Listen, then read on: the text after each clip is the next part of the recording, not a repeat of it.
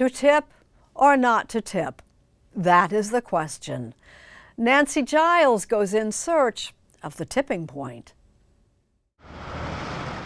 At Dirt Candy in New York City, Amanda Cohen and her staff spend their day chopping, rolling, and sautéing vegetables. What's the thing with you and vegetables? I just really like them, and you get to be so creative and have so much fun with them. We're like pioneers in the vegetable world, and it's fun. She's a pioneer in another way, too. There's a no tipping policy at her restaurant. What would you say is the biggest plus about having a no-tip system? There's quite a few, actually. One is my guests don't have to do math at the end of the night. They can drink as much as they want and not have to worry. My staff is really happy. They all feel like they're making a fair wage. And a happy staff stays. You know, right now you hear about this revolving door in restaurants and there's not enough staff. I am overstaffed. I really respect the restaurants that have been able to stick with this. We just couldn't. Restaurateur Meyer started a no-tipping policy in his restaurants in 2015. It took a lot of explaining because it's not the typical way that Americans go out to dine. Mm-hmm. But in that time, the consumers really got with the program. Then COVID hit.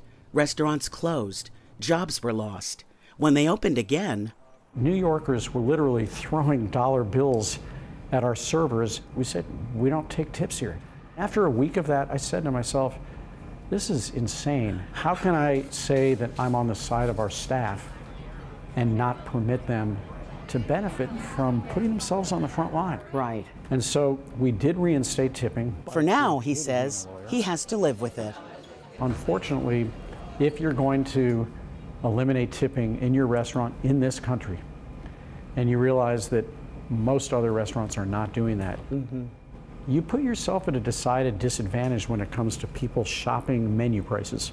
If and when this country says we're going to lay down our arms and stop tipping, we'll be at the front of the line. We've gotten used to tipping in restaurants, but now it seems we're being asked to tip everybody for everything. Do you tip the barista who gives you your coffee? And what about the person that hands you a muffin or a bottle of water at the deli? And then there are gig workers, Uber and Lyft drivers, the people who deliver your food or your groceries or your packages. And how much should we tip? And will the person who provided that service actually get it? We really do want to do the right thing. We want to tip and tip appropriately, but sometimes we just don't know. Even for etiquette expert Diane Gottsman, it's confusing. I walked up to the counter, I bought a mug from a diner. They flipped that little tip app around and it says tip, 20, 25, 30. And then there is a button that says no tip, and that kind of feels uncomfortable. But for that quick exchange that happened in less than 6 seconds, I hit no tip. As long as we allow one industry to get away with it, more and more and more industries are going to want that boondoggle. Saru Jayaraman says giving tips instead of wages began in the South after the Civil War. We in America uniquely mutated tipping from being an extra bonus on top of a wage to becoming a replacement for wages. That became law in 1938 as part of the New Deal, when everybody got the right to a federal minimum wage for the first time, but tipped workers were excluded. She is the founder of One Fair Wage. Our fight is to just get everybody a full minimum wage with tips on top. For everybody to be guaranteed a full wage from their employer, like every other worker in every other industry, and let tips be what they were always intended to be.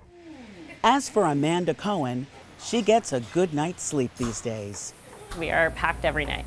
Would you ever consider going back to the tip system? Absolutely not. I think this restaurant's on the right side of history.